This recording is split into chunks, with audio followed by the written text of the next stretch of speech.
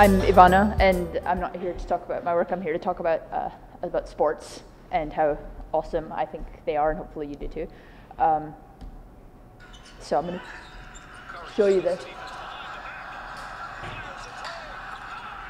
We have no context for this yet, but it's great, and I'm going to tell you why it's great, because it's an awesome sports moment for a lot of reasons. Here tonight, I'm here to talk to you about sports and data, specifically. And by sports data, I mean advanced analytics, advanced stats, advanced metrics, sabermetrics, like whatever you call it. The practice is just a term for analyzing sports empirically. It got its start in baseball, but it's everywhere now. Specific metrics just take the things we already track in sports, like goals or points scored, and using technology and analysis make them more meaningful. So again, stats as you know them are things like points scored, and advanced stats take these specific numbers, combine them, and they impose the will of math onto sports. And they give the game context, I think, and let us give objective answers to questions like this. So like, which player contributed most positively to their team's offense, or how many touchdowns will they score next year? They also let us evaluate things, or like evaluate past performance or predict it. We can know which players to objectively love or hate, or whether or not we're over or underpaying them. They're also used to set things like Vegas odds for betting. And we can get validation from it too. We can know who to love, who to hate, who is secretly amazing, or which player looks great but is like actually really terrible. And you can prove other people like objectively wrong on Reddit, which is fabulous. So let's start with some examples. It would be best. So I'm not really going to talk about calculation or anything here, but that's a whole other series of talks. But we'll go with basketball first. It's not like baseball level specific, but it's starting to get really wonderfully pedantic on its own. They have player tracking with a system called SportView, which is like a camera system in the stadium rafters that follows the ball and every player on the court at all times. 25 times a second, it collects, or it records in real time the X and Y position of the ball, the X and Y position of the players, and the X, Y, Z position of the ball. So this lets us do all sorts of cool stuff. This is an example of an advanced stat. It's called win shares. And it started in baseball, and it's an attempt to give the individual credit for team success. So in the basketball example, there's 82 games in a basketball season. So how many wins out of that season is each player responsible for? As an example, the Chicago Bulls in 95-96 had a historic season. They won 72 out of 82 games. They had Michael Jordan at the time, and they also had a guy named Ron Harper. Which one of them was responsible for more wins? Probably Michael Jordan, but win shares will let us know for sure. So in that season, we see that it was true. According to the win share stat, Michael Jordan was responsible for 20 of those wins, and Ron only about 6, unfortunately. But if you think about it, right, Michael Jordan probably played more minutes and was therefore responsible for more wins. Ron Harper only played about 20. Michael Jordan had 37 minutes a game. So, introducing win shares per 48 minutes played. So you can have, this is normalized for 48 minutes so that you can actually compare the two. So yes, we can see that empirically, objectively, Michael Jordan was more valuable than Ron Harper, and I'm sure you really needed me to tell you that. But another example, Cleveland Cavaliers, 2015-16, they won the NBA championship. I see some Warriors fans, I'm sorry. During the regular season, LeBron James was responsible for 14 of Cleveland's 57 wins. If you took those wins away, which is a little bit simplistic, but they wouldn't have made the playoffs at all. And in the playoffs, he was responsible for 4.7 wins, 0.7. And that's, without him, they don't win a championship, period. And you can see that he actually was more productive for 48 minutes in the playoffs than he was in the regular season. So he was clearly just slacking. But you can see who's great, but you can also see who's awful, which is also fun. I feel bad, but this is the Denver Nuggets point guard in the same season. He played so terribly that he essentially took away wins that his teammates had created. Denver didn't make the playoffs, that's why I didn't show that. Another one from basketball, effective field goal percentage. This one, for context, a field goal is just a basket that's not a free throw. Regular field goal percentage is just how many of them you make, which seems fine on its face, but if you think of it like, say, you and I, right, we both take 10 shots and make 7 of them. And our field goal percentage is equal, it's 70%, right? But say out of those, I make 4 3-pointers, and you only make 1 3-pointer out of them. My effective field goal percentage is 90, while yours is 75 still. This is because on my 7 shots, I've scored 18 points. You've only scored 15, and I've contributed more on less shots, and that should be reflected somehow. And this can tell us that you may have scored a lot of points, but maybe you wasted shots doing it, and maybe I should get the ball a bit more than you. And when you combine all of these stats, they're amazing, right? So this is 538, a great site for sports analytics, and this is their Carmelo sort of tool interactive thing, which identifies like similar players to you or to a player throughout NBA history and uses them to forecast. You can see what a current NBA player's future might look like. So you can see up there, like, you know, a projection. You can see his 5-year market value, and it's crazy. It's really fun.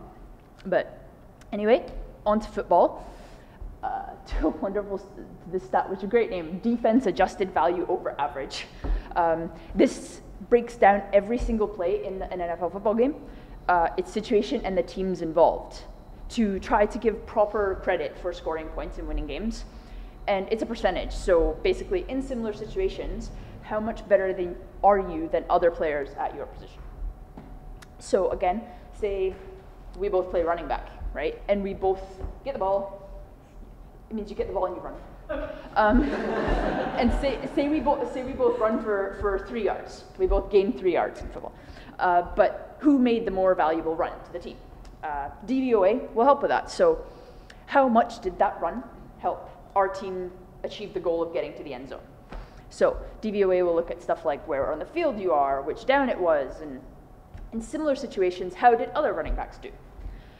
So if on your 3-yard run, in similar situations, other running backs only made 1 yard. You've overperformed. But on my 3-yard run in the same situation, other people got 6 or 7. So I'm not really as helpful. So who's better now, right? So for quarterbacks, this is super important because, you know, pay them a lot of money and they're responsible for a lot of wins. You're winning nothing with an average quarterback. And you can see here that in the 2015-16 season, Carson Palmer was 34% better than average, and that's worth a lot of money in the NFL. And Brock Osweiler wasn't really very good. However, the Houston Texans still saw fit during the offseason to give him a lot of money. And then in the season following, and they're very upset about having given him all that money. But we'll move on from there to baseball, which is the king of advanced stats. And its sort of tracking system is called StatCast. And it tracks every object and person on the diamond with radar equipment and high-res cameras. And there I'm going to start with launch angle, which is exactly what it sounds like. And at first it isn't interesting. But we can tell what kind of hitter a player is by something called average launch angle. So does he hit lots of fly balls? Does he hit lots of grounders? We can use it to see if a player needs to fine-tune their swing or their stance to hit the ball at a different angle. For pitchers, their average launch angle against can tell us if he pitches a lot of fly balls or grounders, home runs, and then players can use this to adapt to the pitcher. And pitchers can change how they approach a given hitter, throw differently. And here you can see you can pair it with something called exit velocity, which also is what it sounds like, to show which combinations of launch angle and exit velocity produce the most, what Nate Silver, I believe, calls scoring value. So that's fabulous. And I'm just going to rapid fire through a couple more here. So yeah, wins above replacement. If you took a player on a team and replaced him or her with league average player, how many wins would you lose? This is similar to win shares. Yeah, so yeah, wins above replacement. They're a player's total contribution to the team, basically. So this is in baseball, again. These are just some like average values, and you can see just how much like a most valuable player is worth. And it doesn't sound like much, but in like a long season, that's worth a lot of money to teams. Baseball, again, not just like runs created, but weighted runs created. So this player was worth X runs to the team after they control for ballpark. Like they control for ballpark, right? Which is like, because for example in Boston, their ballpark has an enormously high wall on one side called the Green Monster. So a home run over that wall is worth objectively more than a home run over a wall yay high. And that's what this helps us understand. And just a couple more. Soccer, expected goals. Expected goals. Because soccer is so low scoring, but there's lots of opportunities created in it, so you want to measure how well teams create and convert their opportunities. And just because a team creates lots of chances doesn't mean it creates good ones. And you can sort of see what their expected goals scored minus their expected goals allowed, and you can see sort of how much better the team is. And soccer is still kind of in its infancy, but it's really kind of, it's starting to catch up. And finally, stuff for everybody, what they call the Pythagorean record, and this is how many games your team should have won in the last season based on the number of runs they scored and allowed. And this actually, if you compare this calculated Pythagorean record with their actual number of wins, you can make an argument for how lucky a team was. So if your team had like a Pythagorean record of 20 wins, but you actually got 24 wins, it means that you got away with a few or your team overperformed. But if you had 20 and your team only won 12, something went wrong there. And there are arguments against it. Not everyone loves this. Usually sort of old heads in sports. So here, I don't know if any...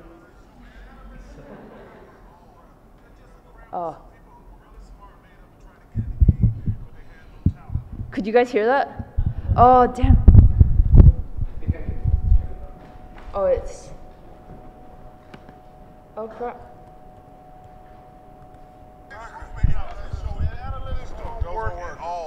It's just a crap to some people who were really smart, made up to try to get in the game, but they had no talent. This is, okay, I'll try and just say it myself. It was Charles Barkley, who's a NBA baseball player. He says, analytics don't work at all, they're crap. They're just some stuff that people who are really smart, oh, crap.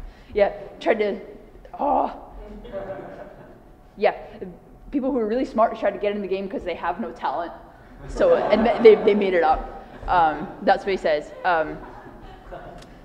But usually people like him think that we want advanced stats to replace the actual watching of the game, but that's not true. Like they think that we want to take the romance out of it, but it's not true. Because people like him don't have trouble with numbers. They just have issues with numbers that kind of try to quantify that invisible thing. They're just tools, right? So they're not meant to replace the watching of the game, but just give it context. And I'd argue that they make the game a lot more interesting because we can dig even deeper into the sports that we love, figure out why our favorite players are even more awesome than we thought they were. We can talk more deeply about it, build discussions. We can win arguments on the internet. This is important. And it's just a way of helping us find and evaluate talent more reliably and appreciate it more. And it doesn't make a brilliant play any less magical. I think it does the opposite. It makes it more magical. So, this. Watch him. All right. So, that's Steph Curry of the Golden State Warriors. So, he makes three-pointers, and this is what advanced stats tell us. He makes three-pointers just as well with a defender this far away as an average NBA shooter does with a defender over there. Like exact distances, like stats can tell us that. He actually shoots better than the NBA average as the clock winds down. So you can quantify how much better under pressure he is.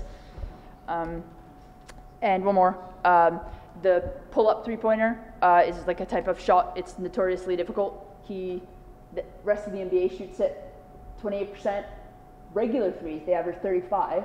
On the pull-up three, he averages 42%. So on the specific type of shot, like it can tell you how much better he is than NBA average and make cool stats. So who's ruining the magic now? Watch this. Wait. This is coach.